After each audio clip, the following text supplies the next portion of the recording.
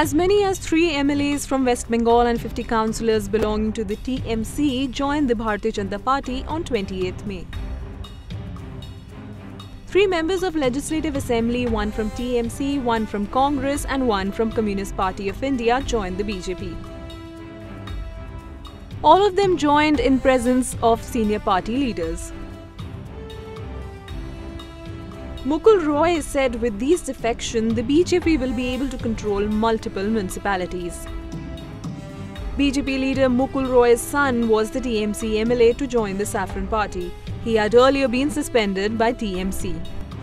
But irrespective of tensions with the Saffron party, Mamata Banerjee has announced that she will attend Narendra Modi's swearing in Delhi on 30th May 2019. News Desk.